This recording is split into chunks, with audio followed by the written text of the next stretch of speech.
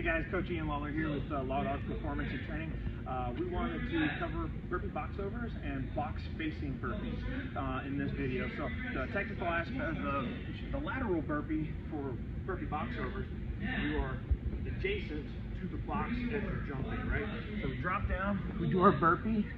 I like stepping out of the burpee. Some people like the worm. I think the worm's a little bit taxing on the back depending upon what other modalities are in your workout. A lot of it may be contingent upon your body type. But so we go down, step up out, I'm up on the box, don't stand up. Notice I'm on the box, stay low. This is a big waist to get out.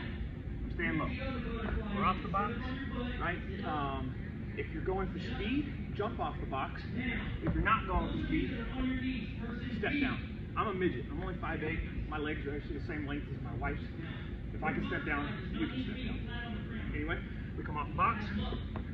We hit our burpee.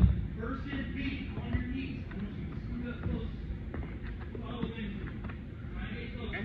Now, bar or box facing burpees, just like bar facing burpees. The box is interchangeable with the bar.